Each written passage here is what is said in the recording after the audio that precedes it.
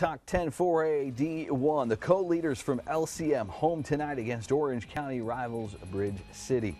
First quarter, it's 7-0 Battlin Bears, and they want more. Quarterback Jake Sonnier here airs it out to Robert Green. Beautiful pass and catch. First down LC-M, threatening again deep inside BC territory.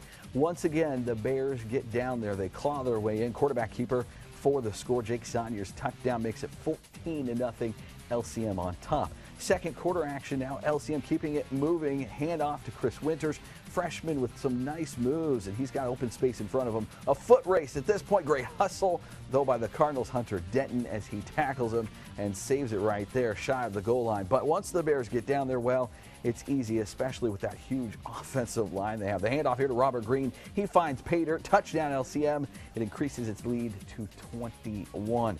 Bridge City looking for something going its way, but LC-M's defense has other ideas. Drake Trehan bringing down Derek Deering for a sack.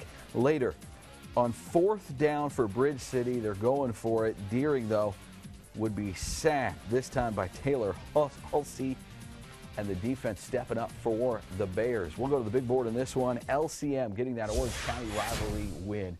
34-7. Battlin Bears now 4-0 in 10-4A D1 play.